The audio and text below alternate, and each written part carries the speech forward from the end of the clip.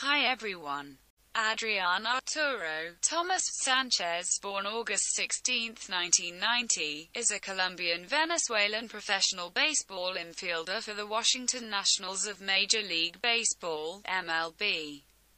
The Nationals optioned Sanchez to their new Class AAA affiliate, the Fresno Grizzlies of the Pacific Coast League, just after the conclusion of spring training in 2019.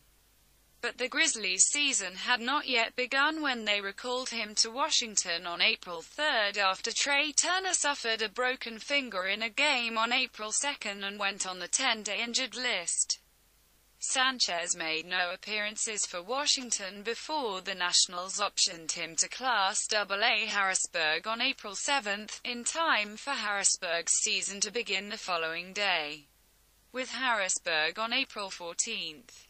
Sanchez played in his 1,000th minor league game, all in the Washington Nationals organization, although playing 1,000 or more minor league games during a career was not uncommon.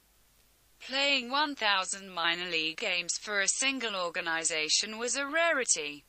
His total included 156 games with the Class AAA Syracuse Chiefs, 256 with Class AA Harrisburg, 269 with the Class A-Advanced Potomac Nationals, 156 with the Class A Hagerstown Suns, 62 with the rookie-level Gulf Coast League Nationals, and 101 with the rookie-level DSL Nationals.